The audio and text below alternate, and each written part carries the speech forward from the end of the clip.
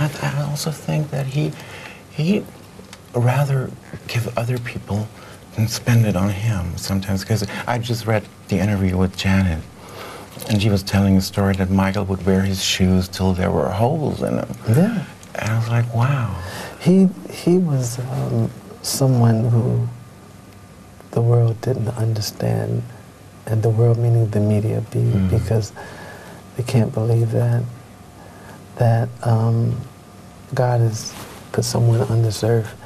He uses us all, and there's a reason for everything, and I feel that he did a lot of good deeds and took a lot of good deeds with him, but I think his work is just beginning. Now that he's with God, I think he's going to use him to influence and to bring an awareness to exactly the messages that he was putting out there with his songs. Let's face it, he was talking about the rainforest way back in the 80s and way before Al Gore with the global warming and all these things. And I'm very proud because we all come from the same tree, and we started at Motown, but my mother and father, it was most important to instill the right morals and principles in us to become good human beings. And to this day, that's all we can do.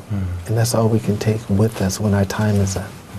One thing is, how do you, when Will You Be There is like my favorite Michael Jackson. That's the one I always cry to.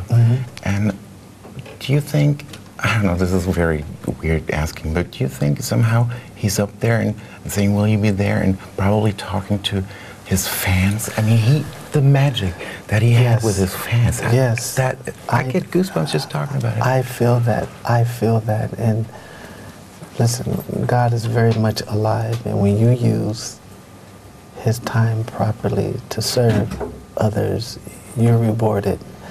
And his presence is everywhere, and it will never die. And that's the purpose of this tribute, is to show the human being, the side of him, the humanitarian side of him, and to give the fans closure. That was the whole purpose of this tribute, to give them closure. They weren't allowed to come to the memorial because of just too many people, and the LA County Police Department couldn't secure the whole area, so we felt that we would do something in Europe where the fans can be a part of. Can I ask one last question? Yeah.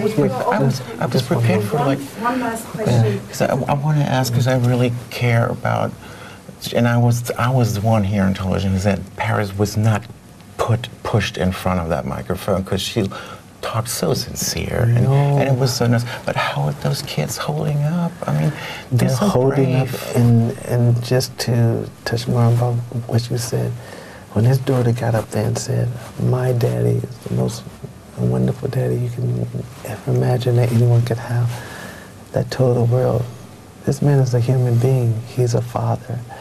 He doesn't deserve to be called Wacko Jacko. He doesn't deserve to be called any of these names. And he spent the time that God gave him on this earth well.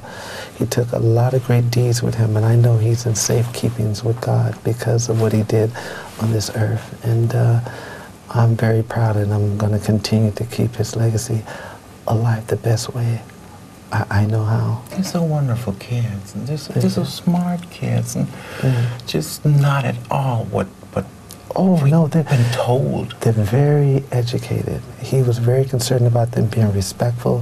When they would come around me, if they would act up, he said, I'm not letting you have certain things that you want because you weren't being on your best behavior to Uncle Jermaine. And things like that. And I said, well, he really wanted them to grow up to be right.